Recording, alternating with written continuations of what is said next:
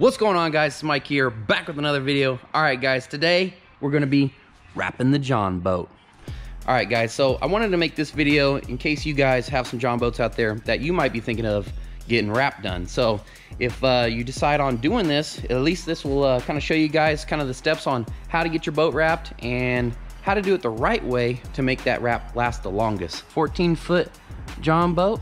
You guys already know what the business is here, so we're gonna go ahead and show you some of the steps here, getting this sucker all wrapped up today. So stick around, let's wrap this boat. Yeah. All right, guys, so some of the first things I've done here, which is completely optional, is I painted these little side rails here because the style of wrap that I have, it's gonna kind of finish it off just a little bit nicer. So I even went under here and basically just rattle canned the bottom of the boat here because I'm trying to kill out some of that green. So just kind of taped it off. I didn't even spend any time sanding it down.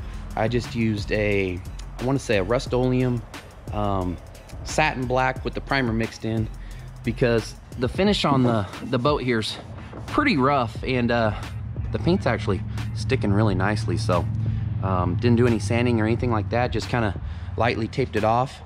But got a little bit of dust on the inside. I'm not too worried about it because as you guys already know, if you've seen a couple of my other videos, we're going to be decking this boat out pretty soon. I'm still kind of deciding if I want to do like a full deck kind of thing here, or if I'm going to use aluminum or wood. So just still kind of weighing out what I want to do here as far as the decking on the Jon Boat goes. But other than that, guys, that's kind of the prep work for the side rails. So keep that in mind. You know, you want to do your painting first so you can kind of feather it down. What I'm also going to do is, once we get the wrap on here, we're just going to be cutting right along this bottom line here, and then we're going to take it all the way down to the edge here. So let me show you guys some of the stuff you're going to need for the wrap and go ahead and get started on it. So stick around. All right, guys, so a couple of things that you're going to need, which is an absolute must, is first and foremost, you're going to need some 3M Primer 94. And what this does is it pretty much activates the adhesive a lot more stronger than what the actual wrap adhesive is going to do. And you're going to want to put that all around these edges here. If you guys have any crazy grooves like this on most Jon Boats, you're going to have that.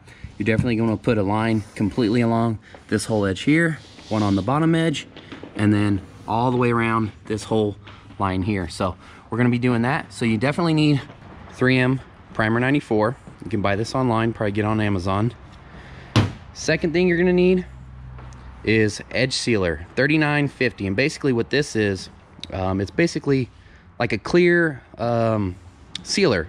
So all your hard edges, like around the sides where your back of your transom is, the bottom of the boat, you're not going to need it in here because this is all going to be wrapped. But this whole top edge here, you can run that to kind of lock it in too. Or if you want, you can also use like a bead of silicone, but we're just going to use the edge sealer for that. And then you're definitely going to want to seal and prime all of these edges really, really generously along the front edge, because that's where it's going to take the brunt of the water. So if you don't do that, you're probably going to get your wrap peeling off probably on the first outing. So make sure you get your primer and definitely get your edge sealer. Third thing you're going to need is some type of squeegee. You guys can buy these online. We're going to use a felted bumper one. It's got the little hard edge there, so you can kind of do some detail work. If you have a bubble or like a little wrinkle, you can get that out. But definitely want something with a felted bumper. Kind of helps the squeegee slide on top of the wrap a little bit better. So when you're going over edges like here, if you guys got rivets or anything like that, it'll help you push that wrap down, because you're going to have something like this because you can't just lay it down with your hands. All right, last but not least, you're gonna get yourself a little razor blade. Trim that sucker out. You don't want to use like a box knife or anything.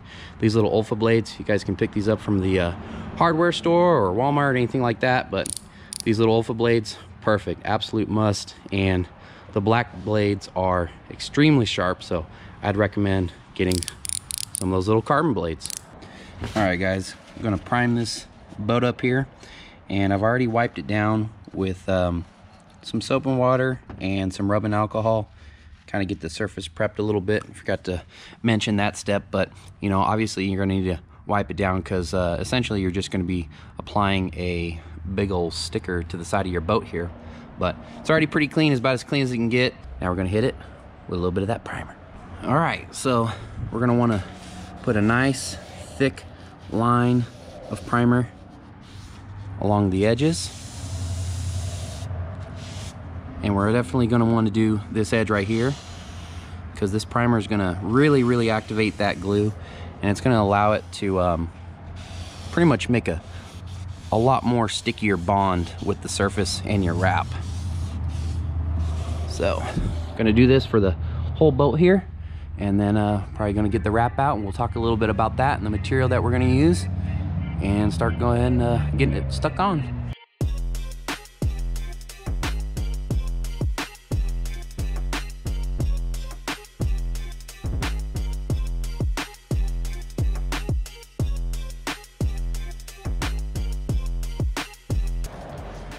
All right guys, just got the primer all put on there. I put it on really thick because I really want this wrap to hold, especially since it's going to be completely submerged. Normally on boats, you don't want to go below that bottom, like last little ridge line.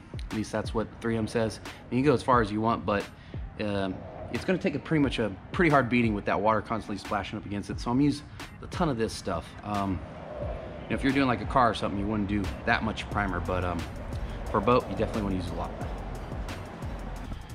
All right guys, so we just got the boat all primed up. We're gonna let that dry for a couple minutes. You don't want to put your wrap on while that stuff is wet, because it won't activate, and basically your wrap's gonna have like this filmy kind of liquidy texture to it, and it won't dry up at all. So make sure that primer dries, and we're gonna go ahead and talk about the wrap material here. So there's a couple of different brands you can choose.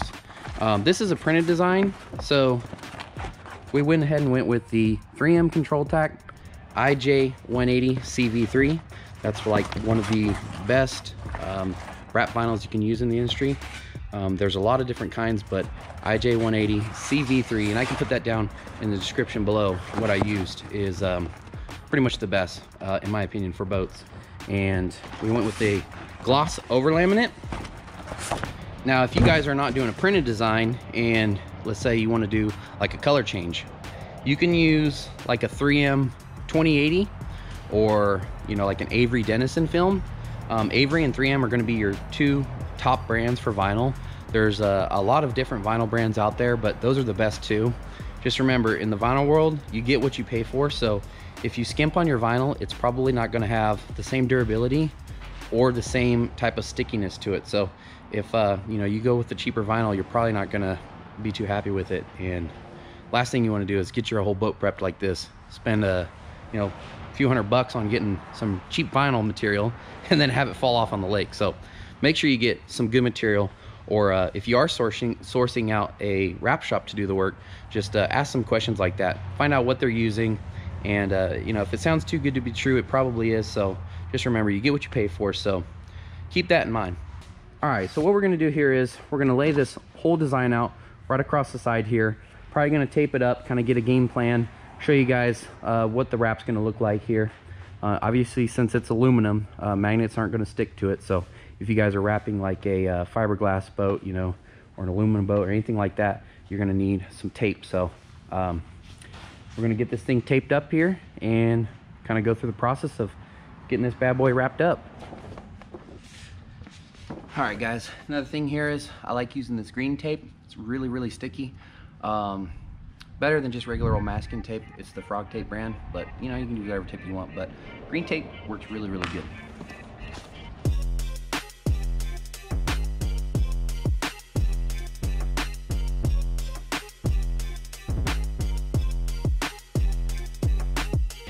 All right guys, so I got the whole wrap here taped up.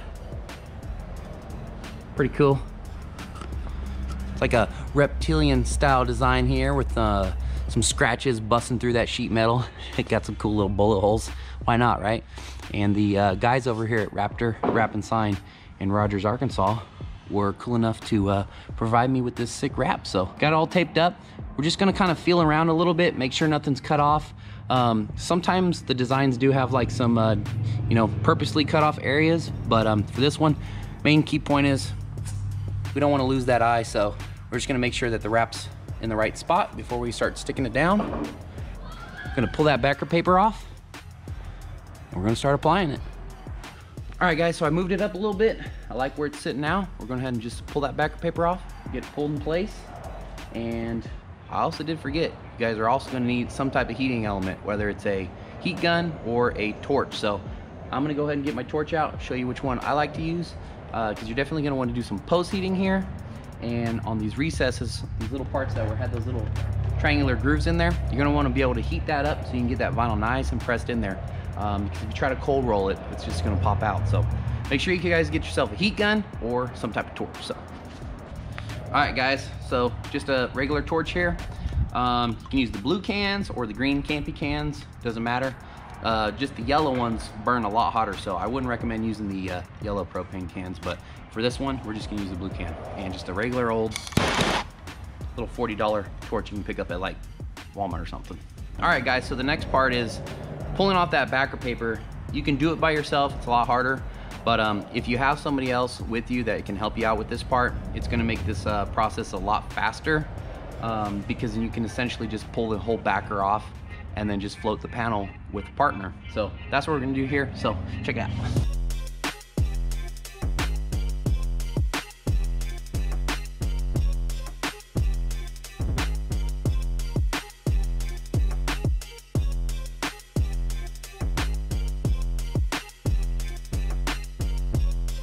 All right, guys, so we got the backer off. The wrap is just kind of floating on there.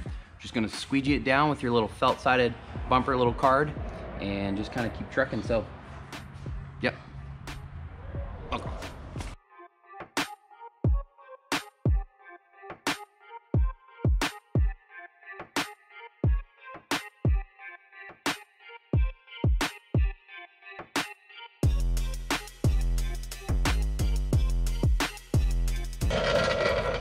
All right, guys, so if you notice, I kind of got that top edge kind of tacked down with the little bumper side of my card. This one has a lot of like little rivets and little screw indentions, so just kind of be mindful when you're going over that stuff. You just kind of want to glide over them. You don't want to chuck them in just right now, because that's what we're gonna use the heat for. So just be careful so you don't rip through your wrap.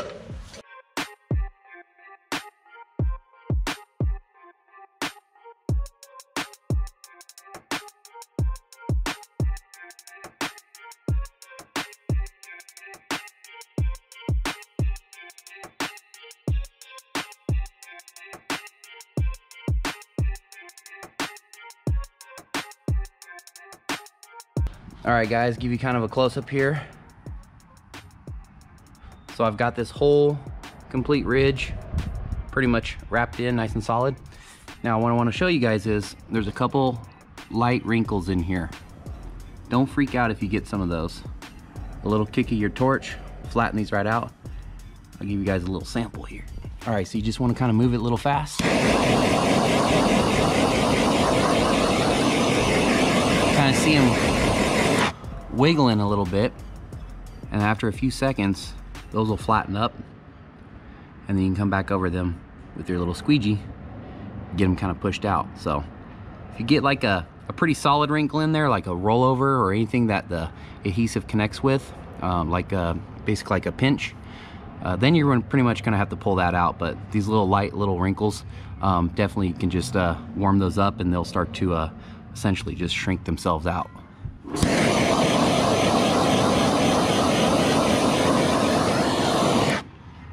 There you go, pretty much just pulling themselves out. Another little pro tip.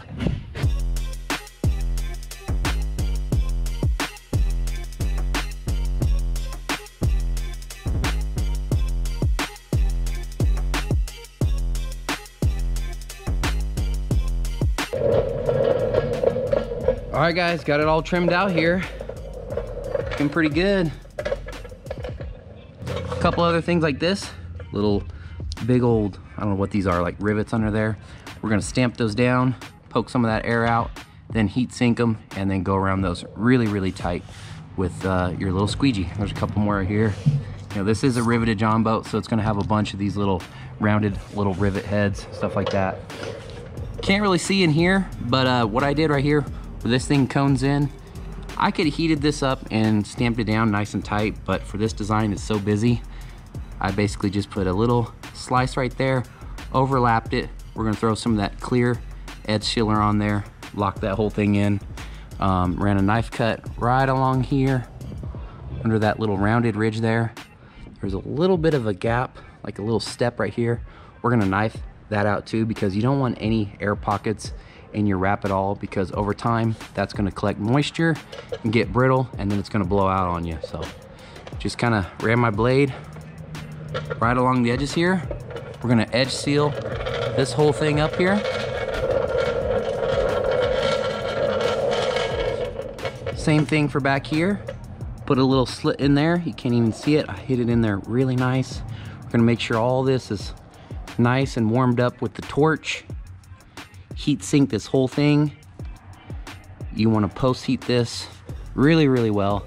Gets that glue nice and activated. And another thing too here is I had these fenders off a few days ago. I painted these black again. They're pretty oxidized, but you know, I could have taken this off, taken the wheel off, had a little bit more access to get in under that boat right there, but I had so much clearance in there, I was able to get my hands in there, so not a big deal.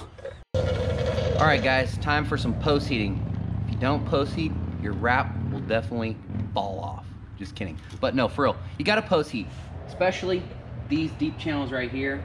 And I like to do all the edges and stuff like that. Kind of really don't need to post heat the flat panel parts. Those kind of will just kind of sit down on their own, but it's just good practice to go over things with a nice good lick of heat. And you want to try to get that thing up to at least 150 degrees to make sure that kills the memory of the vinyl and completely bonds with that tape primer under there. So post heat.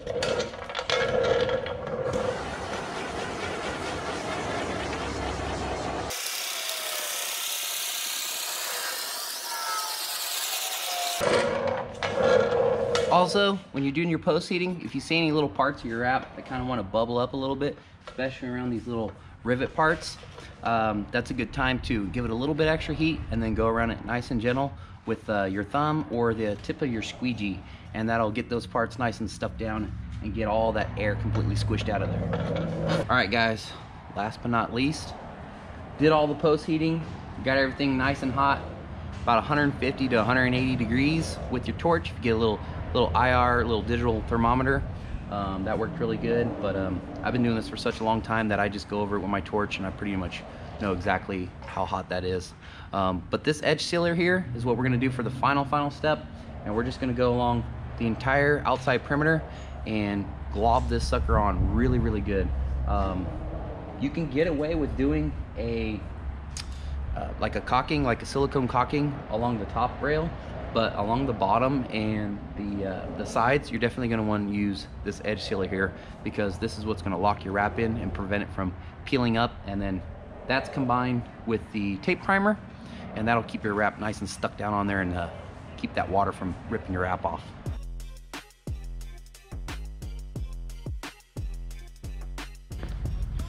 All right guys, that pretty much sums up how to wrap a Jon Boat. Now there's a ton of stuff to know about wrapping in general, so I know I pretty much skimmed over a lot of the different steps, but just generally that's how you do it. So like I said before guys, if you do have any questions, please let me know down in the box below, and I can get back to you guys and answer any of your comments. If you guys are actually wanting to do this yourself, just a couple key points. Just make sure you got all the right stuff first. You know, you're going to want some type of a heat gun, some type of torch. You're going to want the chemicals, the tape primer, and the edge sealer. Also, make sure you guys use a good vinyl, preferably 3M or Avery. And if you guys are sourcing out a shop, just remember, make sure those guys that are going to be doing the work for you know what they're doing. Look and see if they have any type of wrapping certifications, and just kind of look and see you know, what they've done in the past. And just remember, if it looks good on Instagram, it's not always the same case as how it looks in person. So other than that guys, we're all settled up here with doing the wrap on the Jon Boat, and I'm pretty much just going to do the exact same thing on the other side. So if you guys have made it this far in the video, thanks for watching, And as always, guys, see you in the next one. See ya! Oh, and I almost forgot, guys. If you guys did like this video, make sure you guys give me a thumbs up and also consider hitting that subscribe button.